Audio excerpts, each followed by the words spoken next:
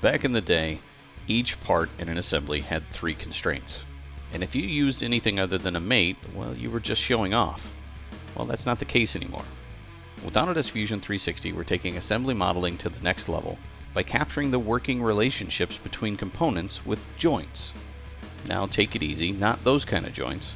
Joints in the form of rigid, revolute, slider, cylindrical, pin slot, planar, and ball.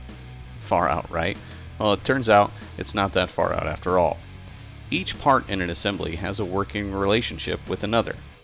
Components have range of motion, hard limits, relationships, and cause and effect type motion. These relationships are impossible to model with traditional mate, insert, or angular constraints, yet joints serve the purpose of positioning components relative to another like constraints do, but with the intelligence that you have asked for. Autodesk Fusion 360 makes it easy to create, manage, and exercise these intelligent relationships just as easily as you create components and bodies. You can drag parts to see the motion of many parts, or you can drag a single joint to see the isolated motion.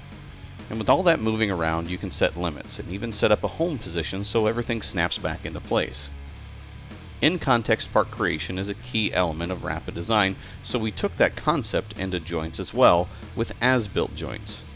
As-built joints enable you to define the movement of components based on the current part position, thus speeding up your assembly modeling.